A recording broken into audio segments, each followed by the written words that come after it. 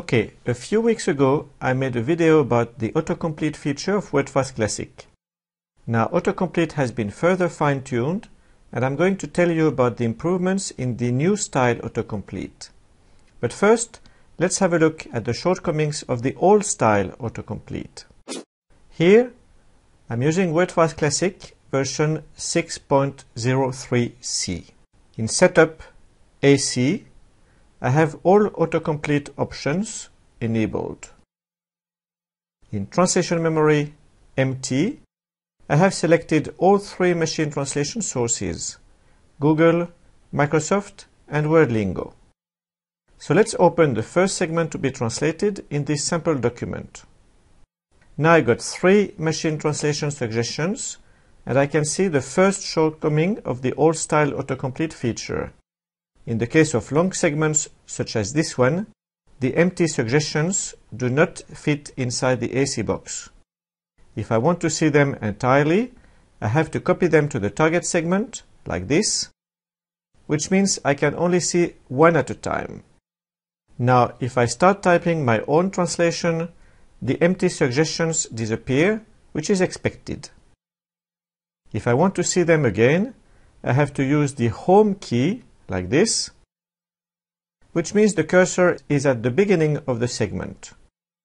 If I want to continue typing, I have to use the End key to move back to the end of the segment. This is the second shortcoming of the old style autocomplete. Now when autocomplete suggestions are displayed, they overlap the next segment in my document, which can be a problem from a context point of view. It is often useful to know what comes next when translating the current segment. So this is a third shortcoming of the old style autocomplete. It overlaps the next segments.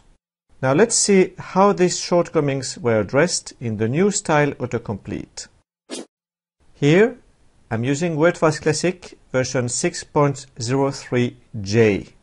In Setup AC, I have the same autocomplete options as before, except for this one, which lets me define the font and font size I want to use in the AC box.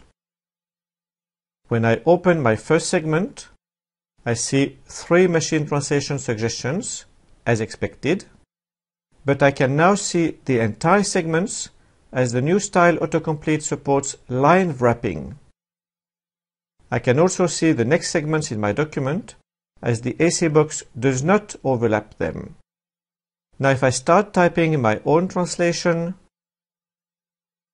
the AC box disappears, but I can recall them using the Escape key, which means my cursor stays at the same place and I don't need to press another key to get back to the editing point.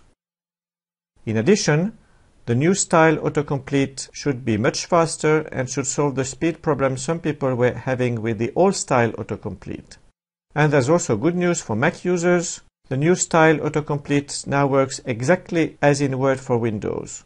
I will make a separate video about it. Thank you for watching. Do hit the like button if you found this video useful. Subscribe to my channel for more similar content, and see you in the next video.